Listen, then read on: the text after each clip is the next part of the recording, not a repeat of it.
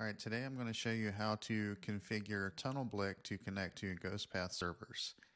So the first thing you want to do is install Tunnelblick. You can get it from tunnelblick.com or tunnelblick.net, I'm sorry. And you can see I've already downloaded it and installed it. And when you run it for the first time, this is what you'll get. You'll get this little prompt asking you for VPN configurations.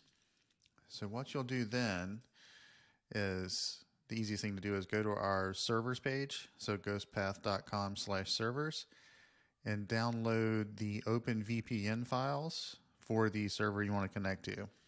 So I'm in the US. Let's just pick a random server here.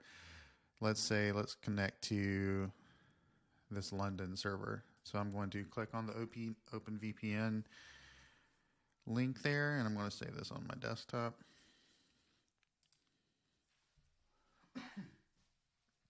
Okay, so now you can see it's created over here. I wonder if I can drag this, if that works. Nope. Okay, so I'm going to click Have Configuration Files. Okay.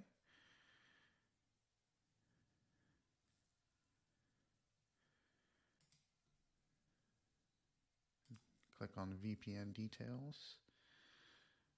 Wonder if I can drag this. Nope. Okay, so click on the plus sign here.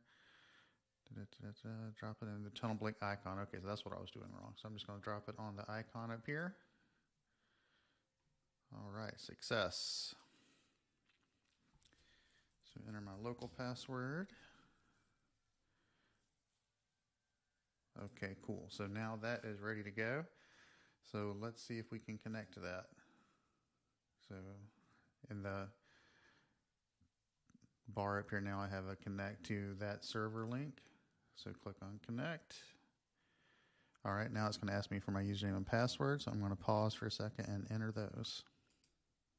Okay, so I've entered my username and password and I'm connecting. I always tell it to save username and password so that I don't have to go through that step every time. And I am connected. So if you click on the taskbar up here, you can see it says disconnect all. So that means that I am connected. And also, if you're on our site here, you can go to what is my IP address, and let's see what it says now.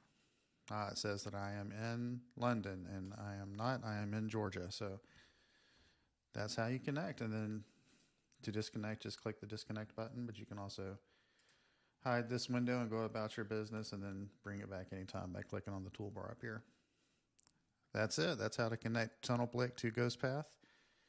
And like I said, you can download as many different server configurations as you want and install those in here and quickly switch between connections.